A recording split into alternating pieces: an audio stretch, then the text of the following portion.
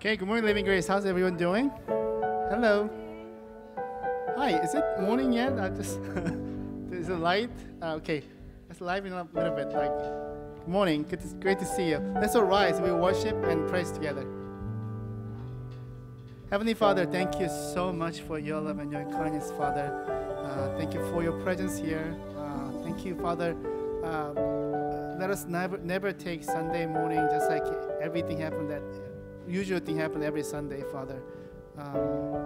Every time we stand here, worship your great name, Father, it's our only opportunity and the great opportunity to be in your presence and worship your great name, Father. So be glorified in everything that we do this morning. We love you. We praise your name with everything that we have. In the powerful name of Jesus, we all pray. Amen. Amen. Hands together.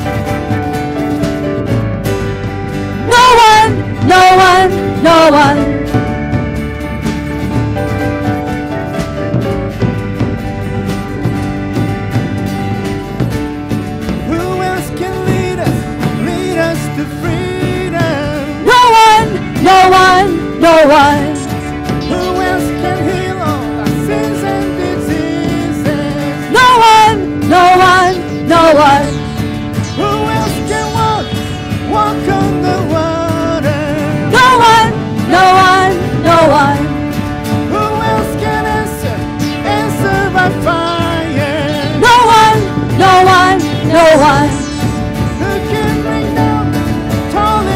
giant. No one, no one, no one. Who else can silence roll of the lion? No one, no one, no one.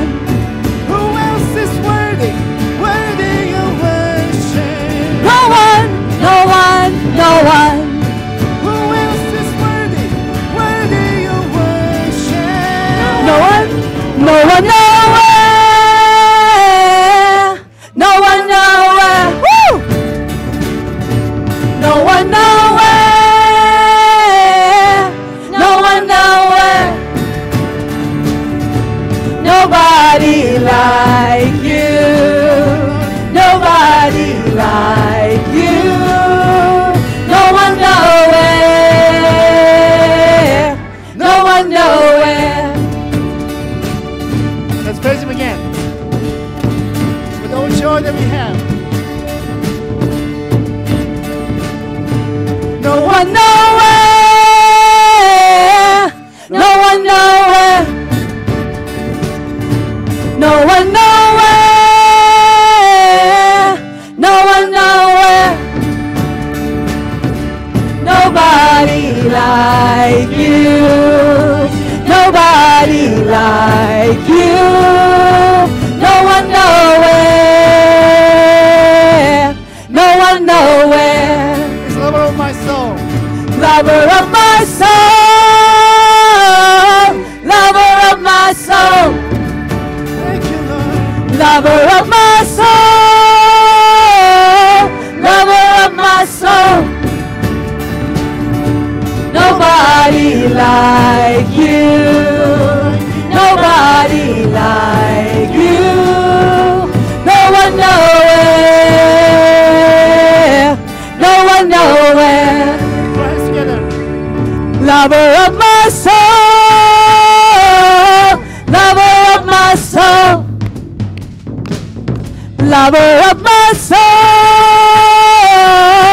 Lover of my soul. Nobody like you. Nobody like you. No one nowhere. No one nowhere. Hallelujah. No one like him. Hallelujah. There will be no other God before you.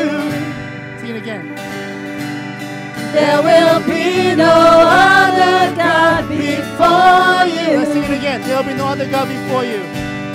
There will be no other God before you.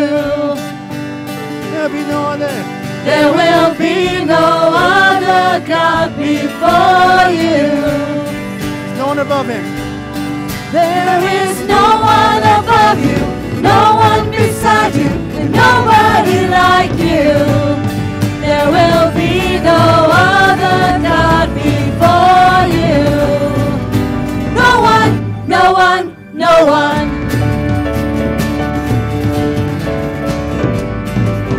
No one, no one, no one.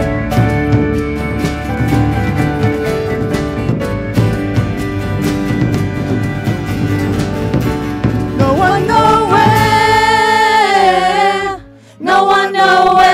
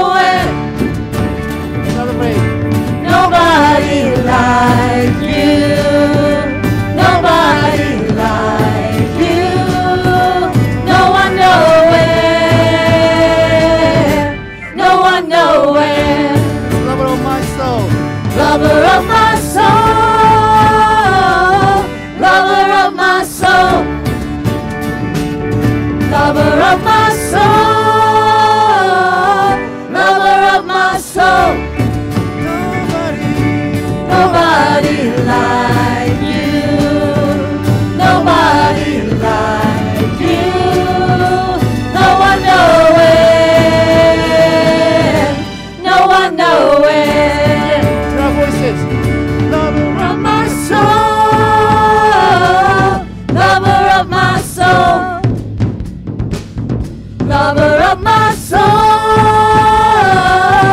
lover of my soul. Nobody like him. Nobody like you. Nobody like you. No one nowhere. No one nowhere.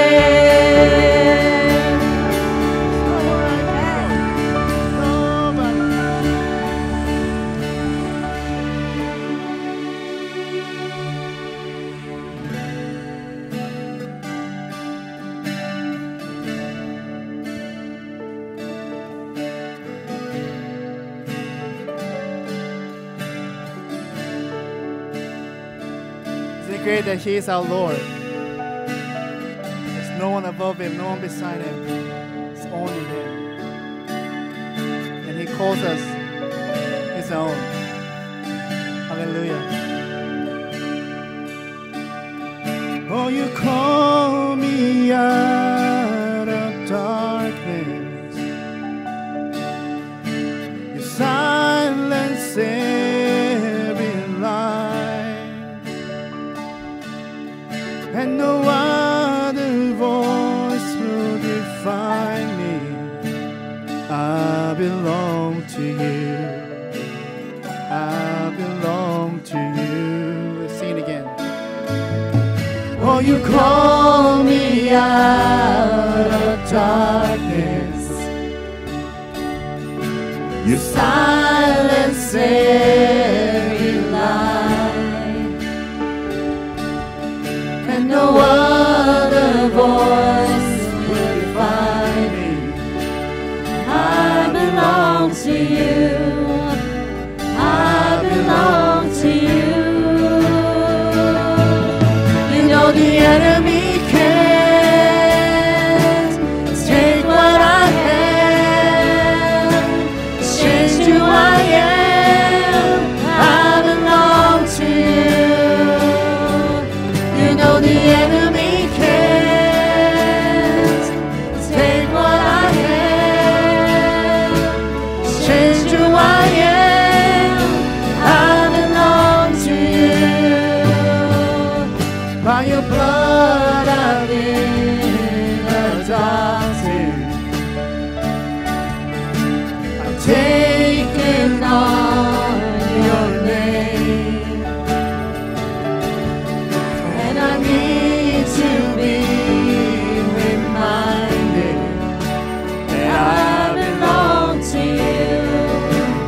I belong to you. You know the enemy can't take what I have, change who I am. I belong to you. You know the enemy can't take what I have, change who I am. I belong to you. Where is He?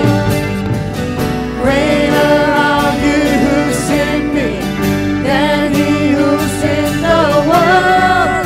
The words you have spoken are stronger than the curse.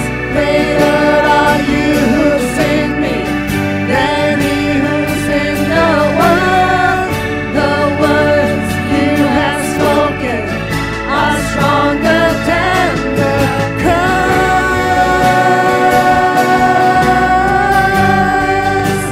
Stronger than the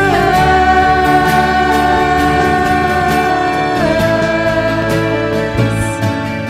You know the enemy can't take what I have, change who I am. I belong to you. You know the enemy can't take what I have, change who I am. I belong to you. I belong to you. I belong to you. I belong to you. No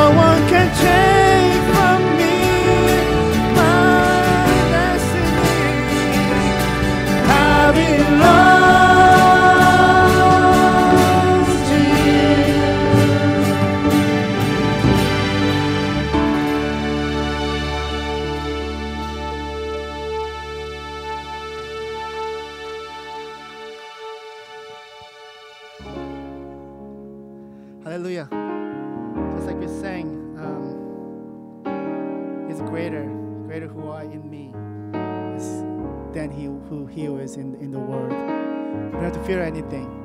We always say that God's omnipresent. He's everywhere. He's big enough to fill the entire universe. He's in our heart. What will happen is that when He's in our heart, His grace, His love will overflow. It will overflow around us, to our family, to where we work. We don't say, you can hide Christian. If you're a Christian, you can hide it because His grace will overflow you. Let's sing His grace in us, His presence in us this morning.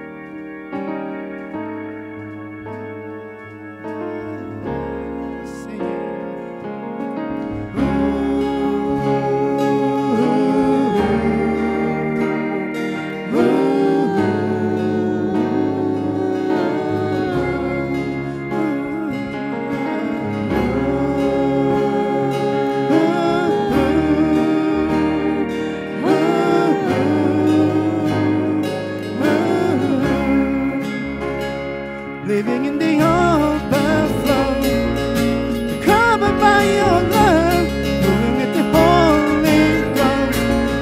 You're more than enough, living your freedom now, covered by your grace, it's a healing power. We have been changed. Bless the Lord, bless the Lord, oh my soul. I am living in the overflow. Bless the Lord, bless the Lord, oh my soul. I am living in the overflow. God, you are the sovereign one.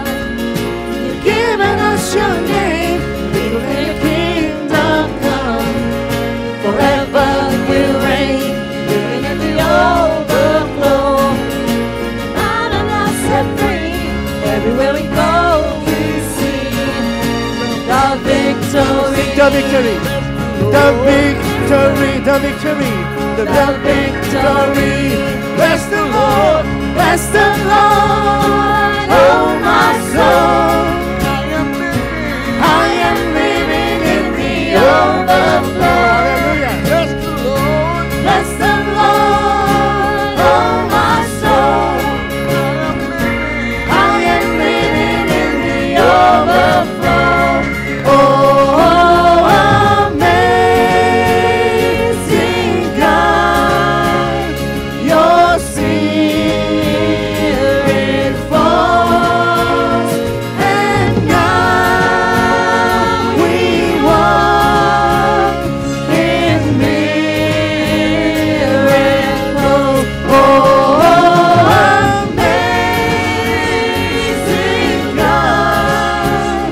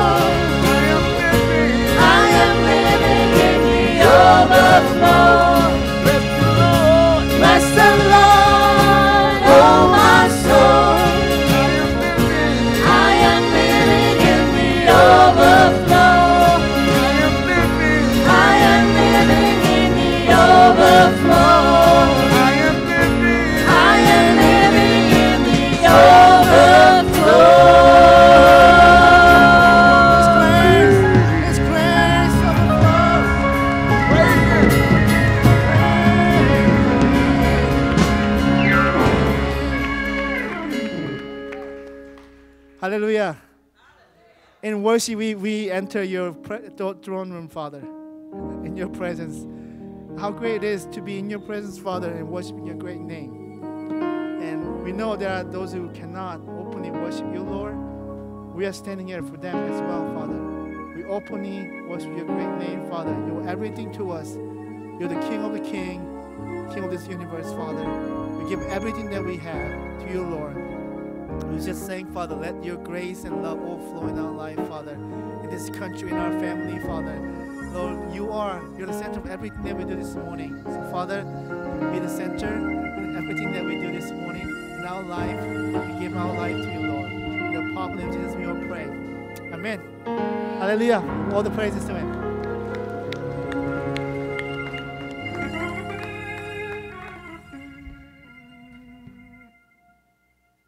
Good morning. Good. How are you? Good to see you. Good morning. Great job. That was awesome.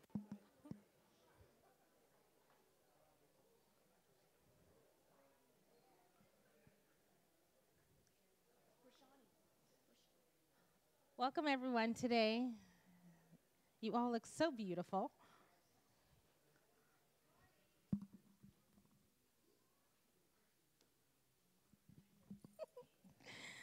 Okay, if you're visiting for the first time, we are so glad you're here. Welcome. We have a table in the back. Please stop by and see Jerry and Steve. They have a little gift for you. If you're visiting online, welcome. We're so glad you tuned in. There is a connect option online, so please connect. But we're so glad you're all here or online. Few announcements. Ladies, it's time to kickstart our 2023 connection with our first koinonia of the year, February 4th at 10 a.m. That'd be a late night. In the church sanctuary. So come out, receive the tools we perceive the Lord has given us for our abundant new year of living joyful, healthy, and whole. Hope to see you all there. There's no cost, but we are asking all of our ladies to please sign up online so we can get a number. We are hosting a baptism right here in the church, in the sanctuary, Sunday, February 5th. Immediately after the second service. There will be a potluck afterwards for those that you would like to participate in the celebration. So if you would like to be baptized, please sign up online as well. How to Study Your Bible workshop is scheduled Saturday, February 18th from 10 a.m. to 2 p.m. here in the sanctuary. God's Word has the power to transform your life and the lives of those around you. But in order for that change to occur, we must dedicate ourselves to the faithful reading and studying of the scriptures as we are instructed in 2 Timothy. Come and learn how to discover the truths in God's Word for yourself instead of relying on others' interpretations of the Bible. The workshop is free, but we do ask that you guys sign up online. All right. Youth, you are dismissed. Thank you. Pastor Richie. Hey, boom. Thanks, guys. Well, thanks, sister.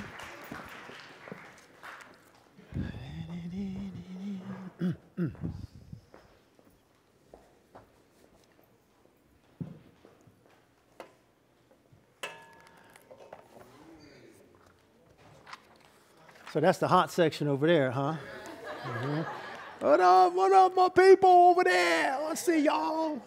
Hey, one of my mentors has a ministry opportunity where he's always been very community-minded, and they are offering training programs for young adults, 18 to 24 years old, who are interested in being automotive technicians.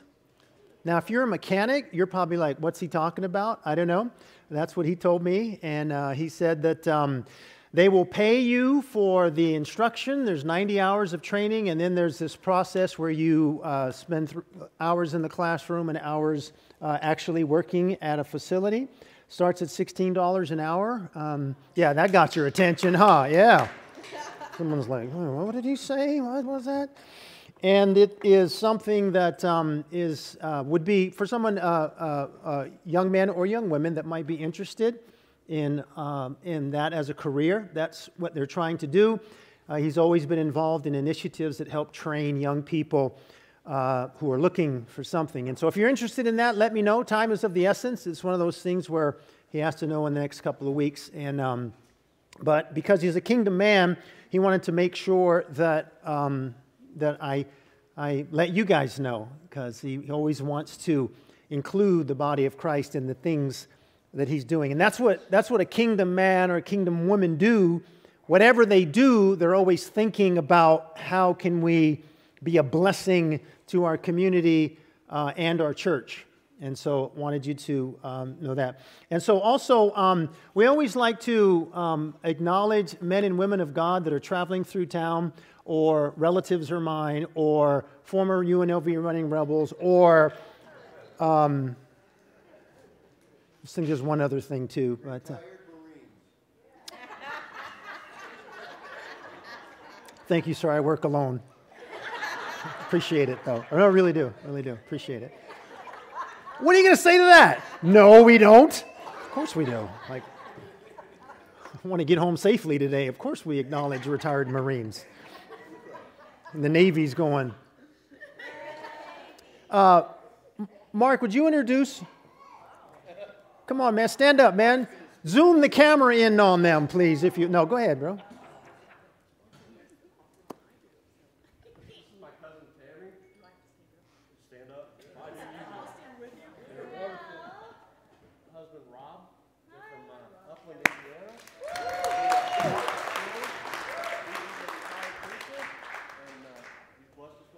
Amen. And I love it. Retired preacher. We need to talk afterwards, man. Yeah, I guess that's in quotation, all right? Retired. Thank you. Thank you for your service to the kingdom of God. This morning, I want to invite you into an abundant life. That's not a word that we use a whole lot of. If you're familiar with the words of Jesus, you kind of understand abundant life. If you would ask me when I was 25, could you define the abundant life? I assure you it would be a different answer then than when I was 35.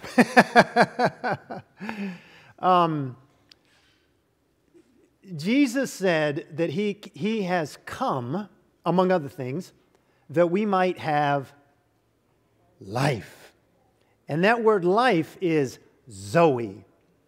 Zoe in the Greek language means not just health or wealth, bills paid, stomach full, you know, you just had a full meal at John Mole's barbecue. That is an abundant life. But it's not what Jesus was talking about. It's not that you're functioning physically well. The abundant life is something that's much, much deeper than that. It satisfies the innermost being. It's something that you cannot get anyplace else. Maybe you've said this at one time. You were in some environment with some friends or family, and you said to yourself, it just doesn't get any better than this. And it turns out it does. It does. Because that statement is usually made when everything is sort of in a perfect scenario. You're up at Bryan Head and you just got 1.5 foot of powder. Yeah. It gets better than that. Because the abundant life is Zoe. And it comes from Jesus. Young people, abundance of life comes from Jesus. It doesn't come anyplace else. To our more mature senior people, you'll have to excuse me, My wife just walked in, and I am sorely distracted right now. She tried to sneak in. It's been 28 years, girl. You can't sneak in no more. Sorry.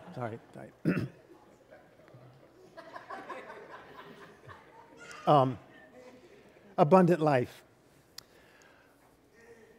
It's probably not what you think it is. It's probably not what you think it is. We've been talking about authority. Authority. I should wear a suit and a tie when I say that in church. And I apologize now if you've ever experienced authority gone wrong in the church. If you've ever experienced, because of an individual or denomination or a religious system that yielded the sword of authority without any grace at all. I'm sorry for that. That is not the heart of Jesus. The Bible tells us to love one another and to speak the truth in love. All truth and no love is error. And all love with no truth is error too. There's a balance. And so, I'm inviting you this morning to the abundant life. I hope that you will join me in this as I grow in it. Let's all stand and we'll get into God's Word. We're going to be in Genesis chapter 1 because we always like to take it back to the beginning. I am in the Amplified Bible, so Father, in the name of Jesus Christ, we thank you for what you've already done. We thank you for your grace and your mercy for today.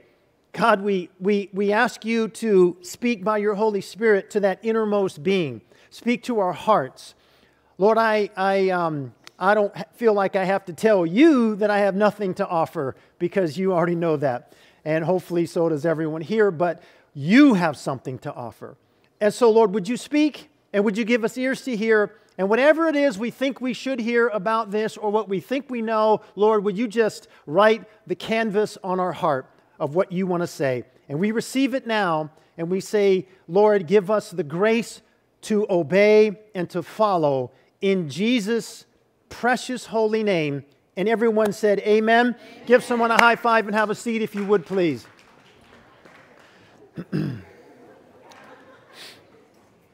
Genesis chapter 1 verse 26 in the Amplified Bible says this: Then God said, let us, Father, Son, Holy Spirit, make man in our image, according to our likeness. Not physical, but a spiritual personality and moral likeness.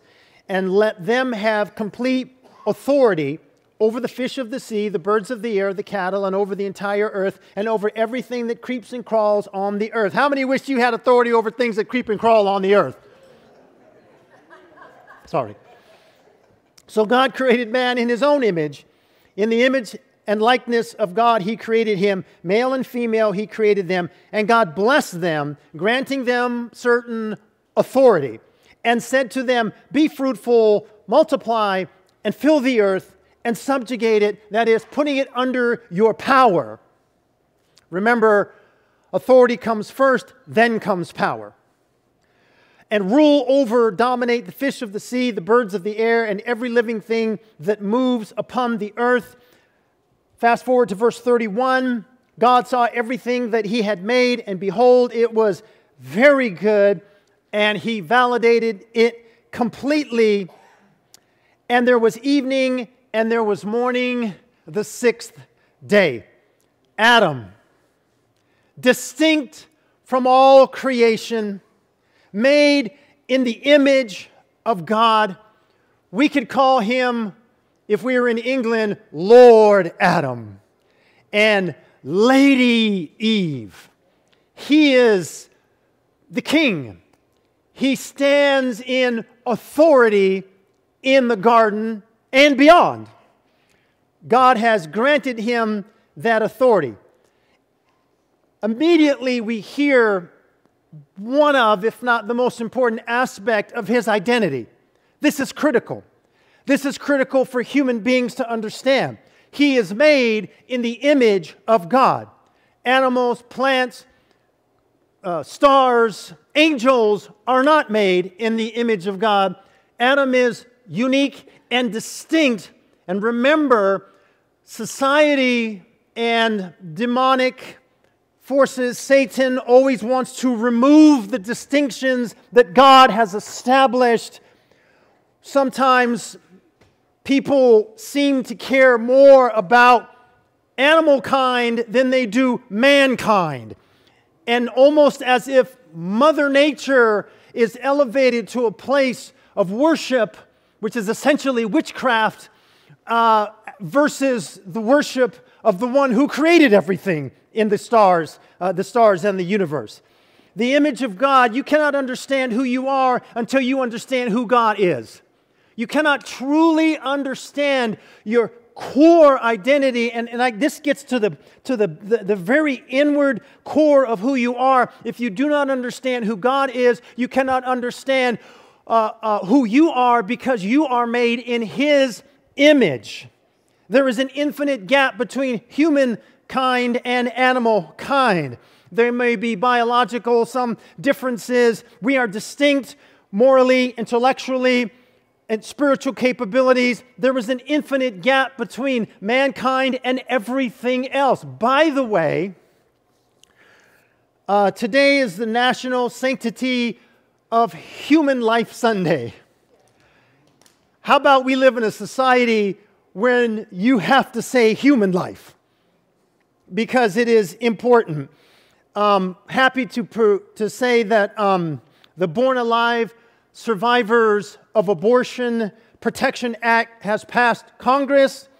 That means that in the event of an abortion gone right and the fetus baby survives, that it is incumbent upon the doctor to perform emergency services and not just let that child die. Okay. Thank you. Congressman Mark Amadei, Nevada Congressman, we acknowledge and give him props for being the only congressperson in Nevada who believes that that baby should be protected. No one else did.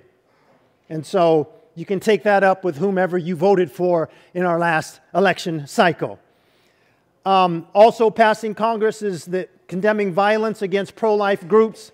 Like First Choice, you might be familiar with the bombings and the raids and the things that have been taking place at pro-life pregnancy centers, and even some churches, they're now protected as if they need to have a special designation. But remember, when it comes to abortion, there is this thing that's called abortion distortion. Because when it comes to abortion, all the rules change. Anyway, we're happy to report on those things. And that is because human life has intrinsic value apart from the quality of life, the experience of life, or that they might experience, the environment that they might be born into, the physical or even mental challenges that a baby may have. That child is made in the image of God and therefore has intrinsic value. We as followers of Jesus believe in the value of human beings from the womb to the tomb. Can you say amen to that? Remember that society wants to break down the distinctions of God, and if you do not know that humans are made in the image of God and they are distinct, it is a very thin line from that to believing that human beings are worthless and that certain ones have value and certain ones don't.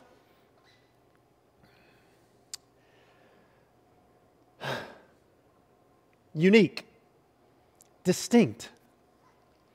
Man alone shares in God's communicable attributes: life, personality, truth, wisdom, love, holiness, justice, worship, self-awareness, conscience.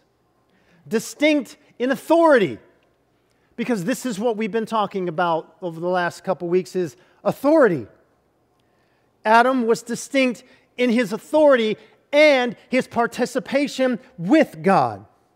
Adam was declared king of creation. He was commanded with Eve to be fruitful and multiply and fill the earth and subjugate it by putting it under his power, which means to rule, to dominate all living things. God allowed Adam to participate in that by telling him, you name the animals because when you have authority, you give names to things.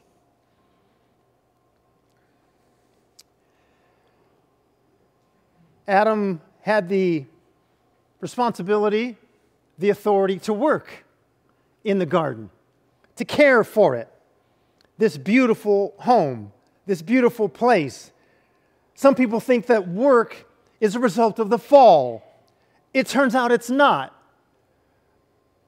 And you're thinking, well, Pastor, you don't know my job. Okay, maybe I don't. But work dignifies a person. I think we have to be careful with how we help people in need, and we have to be biblical and sensible and caring, because at some point everybody needs a hand up. But we have to be careful that we don't rob someone created in the image of God the dignity of working. When we give and there's no requirement at all, that's not always the best thing to do, because we're robbing that person of the dignity of work. Now, don't be mad at me. I understand there's circumstances, but I'm saying in general, I think we don't require enough of people who ask for help. Please, in general, I'm not being insensitive. But there's a certain dignity that goes with that. Adam was to exercise power over the earth because he was given authority by God. Adam, you're the man. This is your place. Exercise authority in this place. I'm giving you that. And it was great, right? The Lord said it was good. It was very good. All of it. Until it wasn't. Until it wasn't. You know the story. Adam and Eve in the garden. Satan, the serpent, who was named serpent by Adam, which means he had authority, I believe, even over Satan, the serpent. He convinces Eve to question the Word of God. Did God really say this? Confusion comes in, doubt. She partakes of the tree of the knowledge of good and evil, which God said, everything in the garden is yours. Love it. Enjoy it. This is life. It doesn't get any better than this. And there was only one command. One. You could say it was a test, because love must always be tested. If it's not tested, it's not love. Adam and Eve had to choose to follow God and submit to His authority somehow. This goes to show you the heart of man is consistent even in a perfect environment. We tend to think, well, it's because of the environment. No, it's because of the heart. They take of the tree of the knowledge of good and evil, and everything changes. Everything changes. Now there are new vocabulary words that they have to learn, like death and sweat and toil and enmity, warfare, if you would, thorns and thistles, and God levies penalties on Satan, Eve, Adam, and all of creation. Gets tilted. It says in the penalty against the serpent, chapter 3, verse 15, I will put enmity between you and the woman Eve, and between your offspring and her offspring, and he shall bruise your head, and you shall bruise his heel. This is called by many the proto-evangelium, the first announcement of the gospel that says to the serpent, Satan, there is going to be a seed of the woman who will eventually come through much warfare and through much hardship and much history. Thousands of years later, there will come one who will one day crush your head, though you bruise his heel. Which crucifixion, that's what historians tell us, one of the aspects of those crucified was a bruised heel because of the weight that bore down on the heel, depending on how they were crucified. There would be warfare, there would be enmity. But he's saying there's coming one who will make things right. Listen to this, Luke chapter 1, verse 31. This is the descriptor of the seed of the woman, Jesus, where it says, and behold, you will conceive in your womb and bear a son, and you shall call his name Jesus. He will be great and will be called the Son of the Most High. And the Lord God will give him the throne of his father David, and he will reign over the house of Jacob forever, and to his kingdom and of his kingdom there will be no end. Do you hear the authority in that? His kingdom. Last week, if you were with us, Nebuchadnezzar said that same thing, essentially. So there's going to be a change. There's going to be a making right of that which was wrong. To the woman, God says this in Genesis 3:16. To the woman he said, I will greatly multiply your pain in childbirth.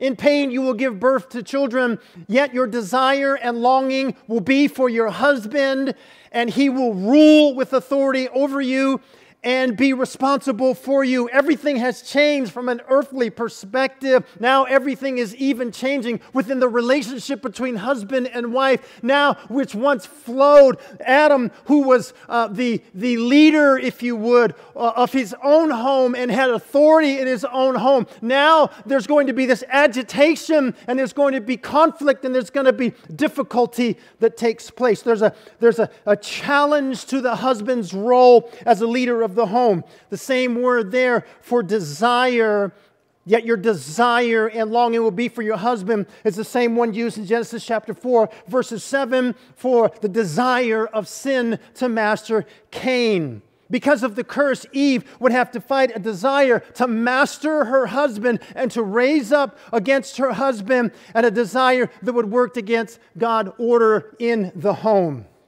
The principle of Adam's headship in the home has already been established in the garden before the fall. One writer says this, as a result of the fall, man no longer rules easily. He must fight for his headship. Sin has corrupted both the willing submission of the wife and the loving headship of the husband. The woman's desire is to control her husband, to usurp his divinely appointed leadership, and he must master her if he can. So the rule of love founded in paradise is replaced by struggle, tyranny, and domination. Even the relationship between husband and wife is now agitated.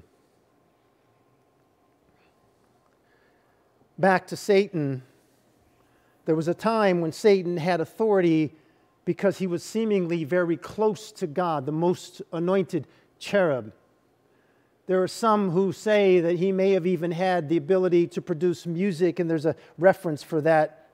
This one in Ezekiel chapter 28 speaks about a human, and then it speaks about something much greater than that. And oftentimes in the scripture, there's a discussion about a man or a king, and then it steps out of that and it speaks of something much greater than that, someone who's not a mere human. This says, you were an anointed guardian cherub. I placed you there where on the holy mountain of God, in the midst of the stones of fire you walked. This is obviously not a human. You were blameless in your ways from the day you were created till unrighteousness was found in you. In the abundance of your trade, you were filled with violence in your midst, and you sinned. So I cast you as a profane thing from the mountain of God, and I destroyed you, O guardian cherub, from the midst of the stones of fire. I believe this is speaking of Satan, who raised up in rebellion to God, and because he wanted to ascend to the throne and even seat himself above God, he was cast down. Luke chapter 10, verse 18, Jesus perhaps is referencing this when he says that he saw Satan fall like lightning from heaven. And we know that ultimately, Isaiah chapter 14, verse 12, Satan will fall into the bottomless pit, the lake of fire, which we commonly know as hell, and that's in Revelation chapter 20, verse 10. I believe that Satan retained his power, though he lost his authority when he rebelled against God. Remember, authority is given based on relationship. Satan rebelled against God and lost the authority that he had in heaven. Obedience and submission brings authority in the kingdom of God, as does relationship or closeness to God.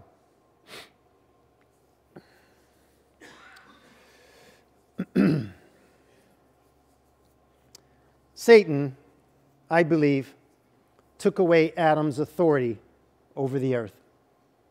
Why do I say that? Everything changed. Everything. Notice the penalty to Adam after the sin. Genesis 3:17, and to Adam he said, because you have listened to the voice of your wife and have eaten of the tree which I commanded you, you shall not eat of it. Cursed is the ground because of you. In pain you shall eat of it all the days of your life. Thorns and thistles it shall bring forth to you, and you shall eat the plants of the field. By the sweat of your face you shall eat bread, till you return to the ground out of which, for out of it you were taken. For you are dust, and to dust you shall return. And the man called his wife's name Eve, because she was the mother of the living, and the Lord God made for Adam and his wife garments of skins and clothed them. They had clothed themselves with leaves and in a way to hide from one another and to hide from God. Anyway, fast forward to Matthew chapter 4. Jesus has a conversation with Satan. Listen to what he offers Jesus. Verse 8 says, again, the devil took him to a very high mountain and showed him all the kingdoms of the world and their glory. And he said to him, all these I will give you if you fall down and worship me. Here is Satan, who understands authority, who says, if you worship me, you will lose your authority.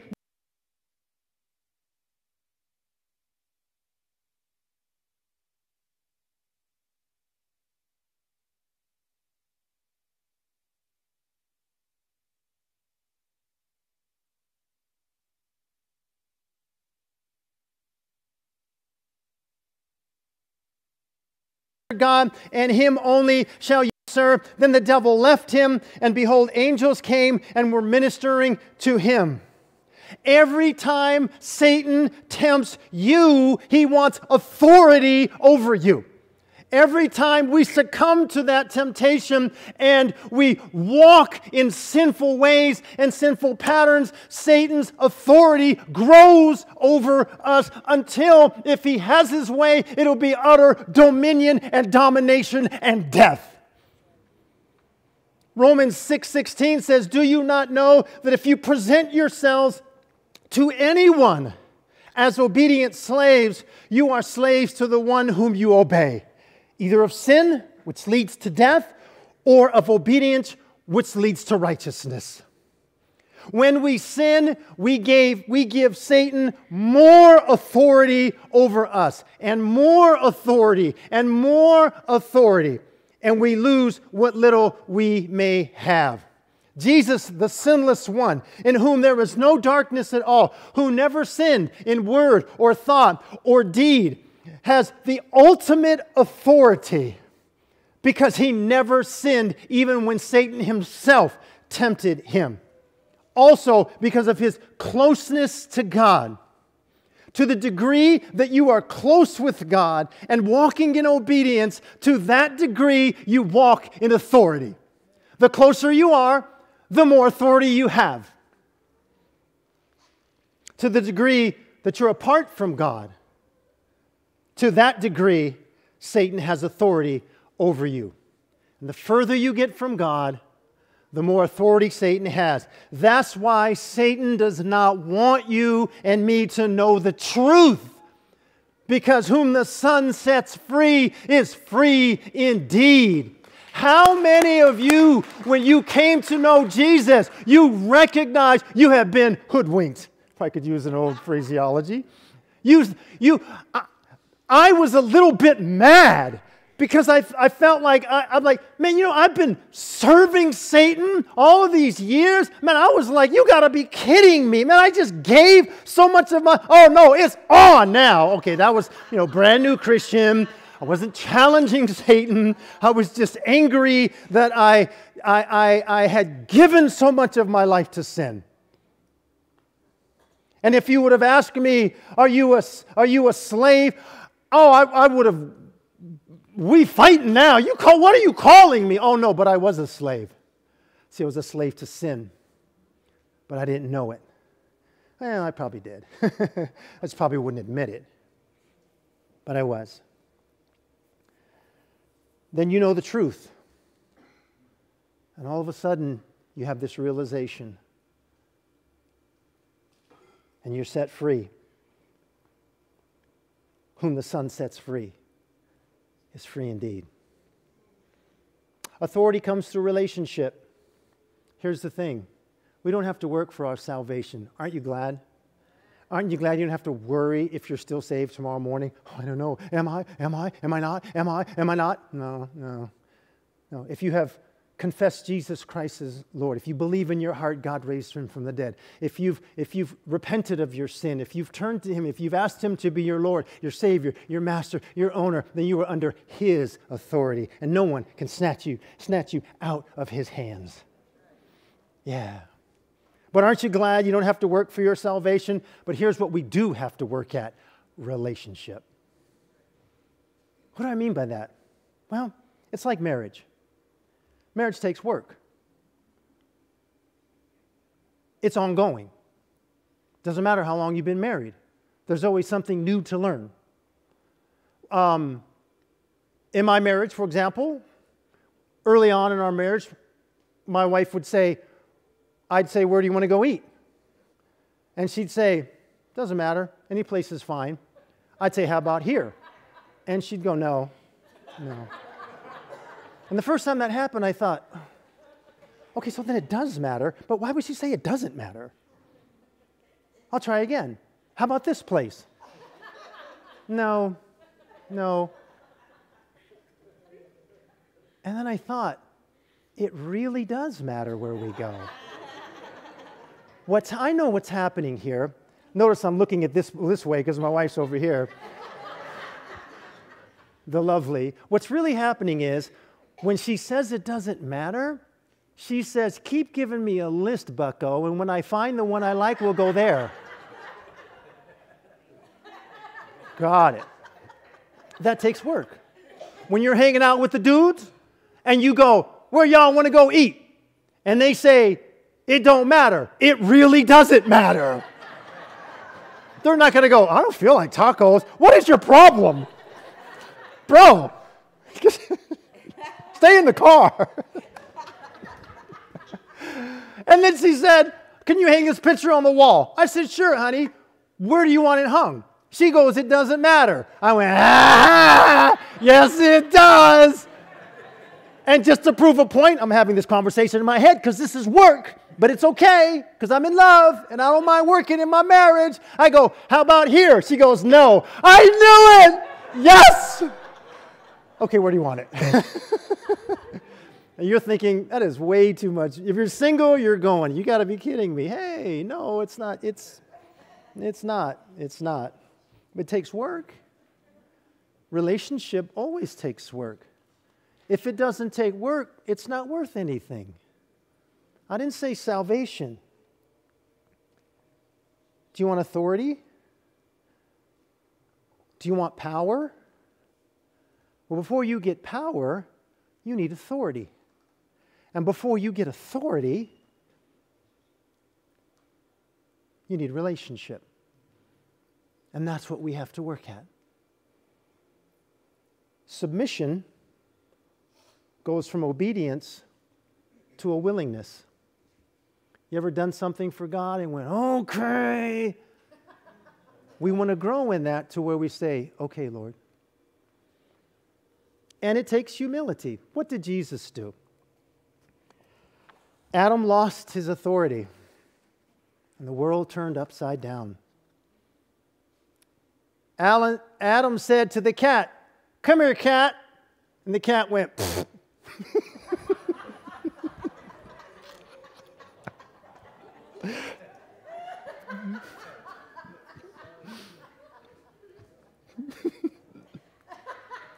Dog didn't do that. Cat did.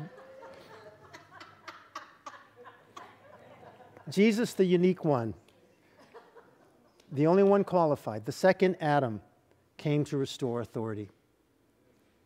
Through relationship with the Father, by submission to the nth degree, with humility. This is what makes him so unique. No one else is qualified to be our Savior. No one.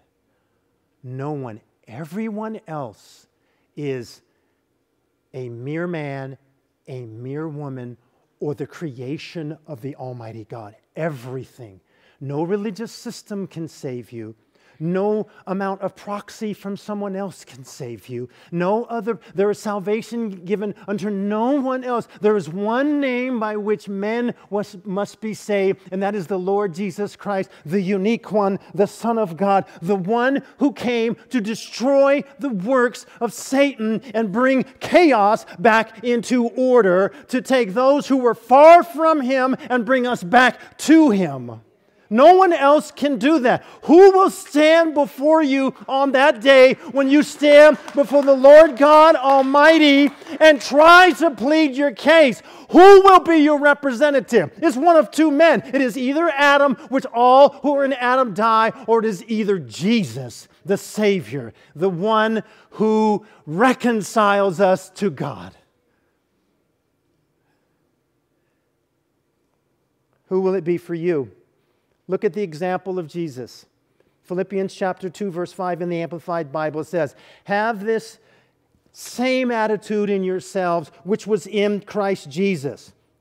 Look to him as your example of selfless humility, who, although he existed in the form and unchanging essence of God, as one with him, possessing the fullness of all the divine attributes, the entire nature of deity, did not regard equality with God a thing to be grasped or asserted, as if he did not already possess it or was afraid of losing it." Verse 7, "But he emptied himself, without renouncing or diminishing his deity, but only temporarily giving up the outward expression of divine equality and his rightful dignity."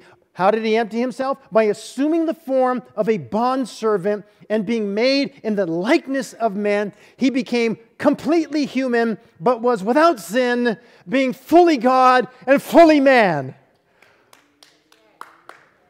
That's an awesome description of Jesus. How are you people sitting down right now? Don't stand up. Don't, please. I don't want to bait the witness. No. Here we go. All right, where was I? Fully man. Verse 8. "After he was found in terms of his outward appearance as a man for a divinely appointed time, he humbled himself still further by becoming obedient to the Father to the point of death, even death on a cross." Oh.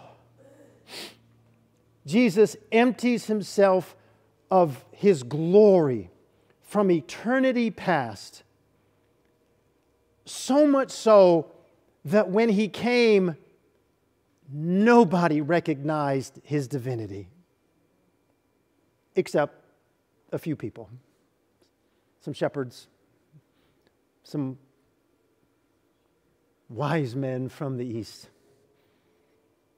He had so veiled himself of his glory that he was just average. He was just a dude. That's why they would say, Jesus of Nazareth, because there's a lot of men named Jesus. Of Nazareth? Nathanael said, can anything good come out of Nazareth? That's like being from Baker, California. Serious? He had so veiled his godliness, but was still God. And he further emptied himself by dying on the cross. In the ultimate shame, the King of Kings and the Lord of Lords hanging on a cross. I've often wondered why it had to be so brutal. Why did it have to be so terrible, so excruciating? I don't know the answer. I know it was prophesied that's how it would happen. And I guess the answer is that because that's the way God scripted it. You ever heard anybody say this to you? What does Jesus know about my pain? Oh, bro, great question. It's a great question if you don't know. Let me explain to you what he knows about being a refugee, about being homeless, about not having birds of the air have nests and foxes have dens, but the Son of Man has no place to lay his head, about betrayal, about abandonment, even from your own family who didn't get his mission, about crucifixion and the hurt and the pain of dying, basically alone if you count the 2 thieves next to him and a few people and some Roman soldiers, about being laid in a borrowed tomb because he didn't have one.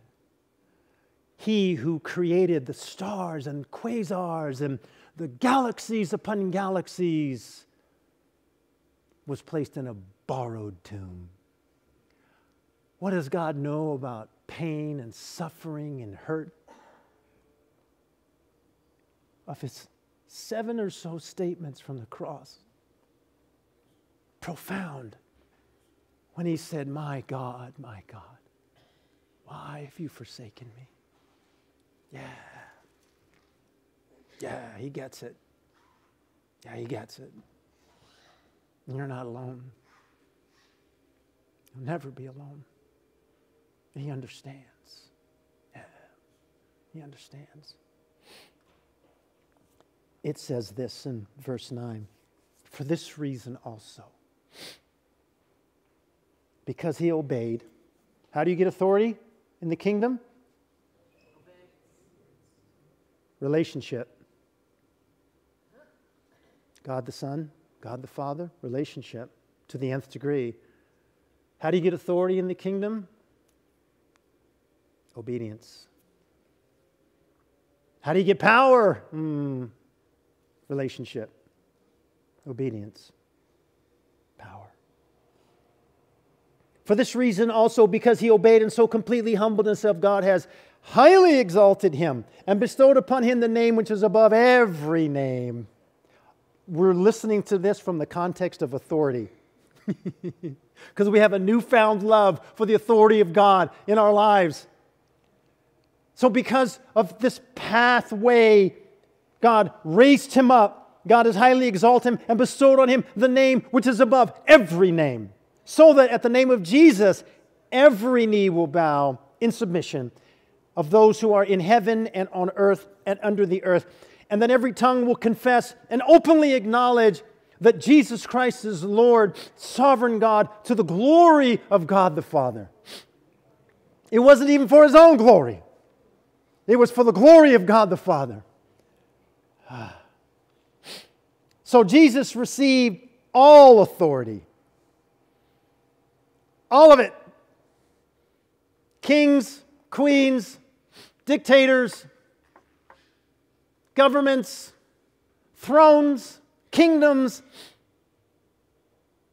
all Surrender to Jesus. Fast forward, this is where it gets personal. Because he received all authority, he gives all authority. And he gives authority to you and to me. Authority restored. Is this exciting stuff? You probably already know this, but here we go. What are you going to do with this authority, church? Well, he tells us. Same thing he told the disciples. It says in Matthew 28:18, again from the Amplified Bible, Jesus came up and said to them, all authority, that is all power of absolute rule in heaven and on earth has been given to me. Go therefore and make disciples of all nations, all ethne, all people groups. Help, what does that mean? Help the people to learn of me, believe in me, and obey my words. Baptizing them in the name of the Father and of the Son and of the Holy Spirit. Part 2, then teaching them to observe everything that I have commanded you, because obedience brings authority and authority brings power. He says, teaching them to obey everything that I've commanded you, and lo, I am with you always, remaining with you perpetually, regardless of circumstance, and on every occasion, to the end of the age. And can you say amen to that? Amen. Jesus says, I'm giving you authority. Great authority. Oh! No, we want power. Okay, whoa. What have we been saying? Before you get power, you get authority. And before you get authority, you get intimacy with God, so that you would yield that authority and that power with humility and love. See, if you have power, but you don't have love, you disqualify yourself. I'm giving you authority to what? To go make disciples. Be fruitful and multiply. Fill the earth. Habakkuk 2:12. For the earth will be filled with the knowledge of the glory of the Lord as the waters cover the sea. Go and perpetuate the kingdom. Church, this is you. You cannot delegate this to someone else. You can't say, well, yeah, that's what, the pastors and evangelists and missionaries, that's what they do. But me, I'm just a believer. Oh, no. You have authority to go and to make disciples. True discipleship. Here's what it looks like. It looks like me not just talking to someone. That is the preaching of the Word of God. And sometimes, if you'll admit it, it's easier to tell someone about Jesus than it is to invite them into your life in discipleship. Not even evangelists get that past. They tell people the good news, but they need to be discipling too.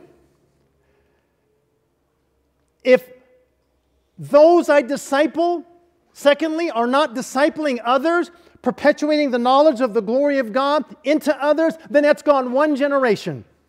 Here is the test of true discipleship. First of all, am I willing to take the Jesus-given authority that He has given me, and out of obedience to Him, go and make disciples, which is ugly and it's messy, and sometimes you have to hang out with people you would rather not hang out with, and you have to invite them into your world, and they might mess up your carpet. Pastor Chuck Smith, years ago, during the Jesus movement, all these hippies, young people, Google it. All these hippies were coming into church, and somebody comes up to Chuck Smith and says, hey, man, these hippies are not wearing shoes, and they're messing up the carpet. He goes, rip the carpet out. Yeah, you get it, right? Good. Let's just have cement floors. I mean, how religious is that? To be concerned more for stains on the carpet than the souls of people?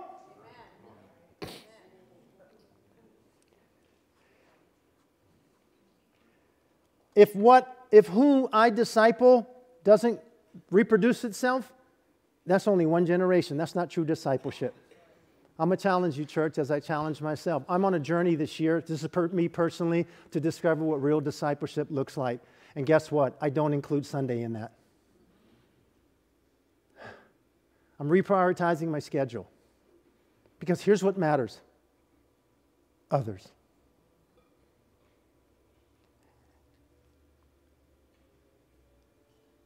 We receive so much information about Christ.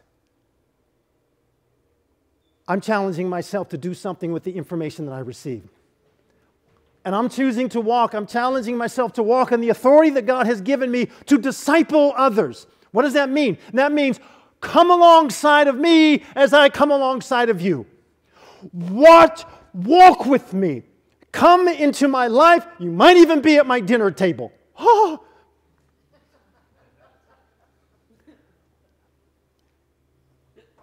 When I was in youth ministry, it was easy. Because it was a cycle, and it was easy to invite kids into my life. It should be no less easy right now. Confirmation. I had a young man who came last service, a friend of mine. And we had chatted back and forth, and he's, a former ball player, coach, and just a great guy. And we're just chatting and stuff. And he goes, "Hey man, what you said today, would you spend that time with me, and would you disciple me?" What was I going to say? You know what, let me check my schedule. But sorry, man, I'm all booked up. Of course I will. Of course I will. And he didn't know what the subject matter was today, but that's where it ended up. I call that confirmation. Church, who are you pouring your life into? One-on-one, two-on-one, small group scenario. Who are you inviting into your world? This is true discipleship. When Jesus told the disciples, "Come and follow me," they understood what it meant. It meant, I'm giving everything away. Peter and John have the catch of a lifetime. And Jesus says, "Drop your nets and come and follow me." And they did. Because He's calling them into His life. We have so much information. If transformation is not happening to those around us, maybe we need to consider what it might look like to invest our lives in someone with no holds barred, to open up our scars, to help pray with people. Iron sharpening iron. I just feel like I don't understand discipleship, guys. I don't get it. I'm willing, though. I'm willing to learn. Now, I know what you're thinking. Great, you tell us the program and we'll institute it. Do you really think discipleship is a program? It can be. That's a part of it. Do you really think that discipleship is regimented like that? Here's what it is. It's biblical.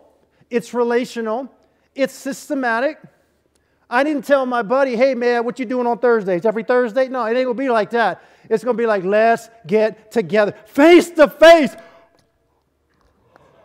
Can we do it over Zoom? No. Well, you don't understand. I work till 2 in the morning. We'll figure it out.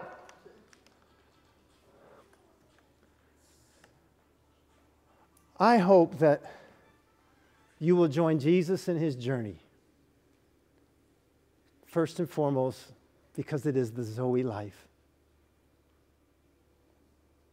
And secondly, that you would join Him in His journey to take the life of Christ, the Zoe of Christ, and to pour yourself out to others. I don't know what that looks like. It's not a religious system, I know that. It's organic. Do you know what organic is? It's raw, it's real, it's fresh. It's filled with nutrients. It's beautiful. Helps things grow. That. Let's be a people who take what God has given. Come on, Joseph. Come on up, brother. You got the right idea. You know, when the worship man stands up, you know you're done. Oh my gosh. Come on up, bro. Thank you, ma'am. I work alone. Appreciate it. Appreciate it. Let us pray.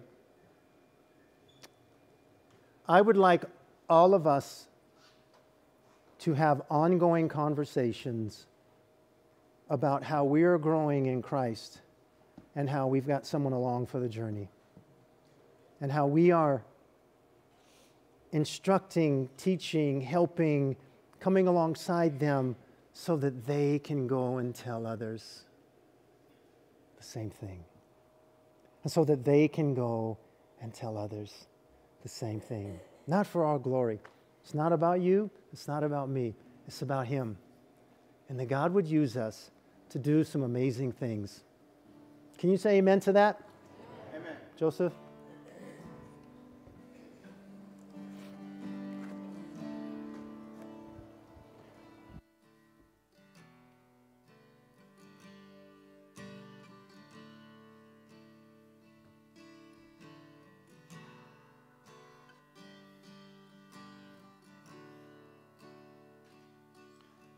Oh, you call me out of darkness.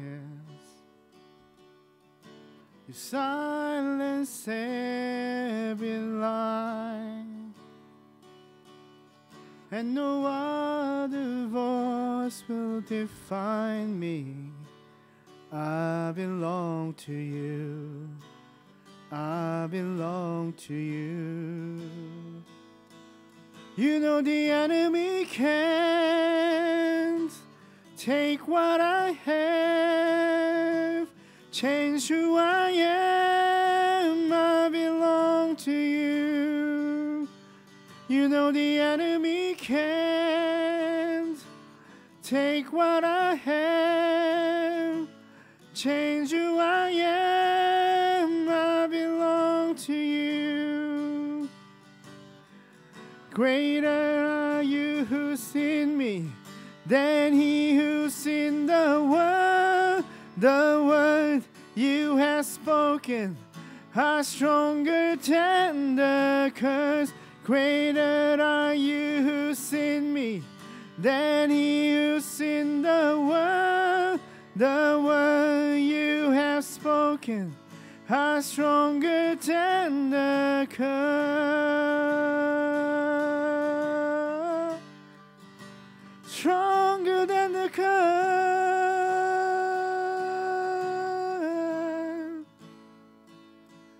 You know the enemy can't take what I have, change who I am. I belong to you. You know the enemy can't take what I have, change who I am. I belong to you. I belong to you. I belong to you.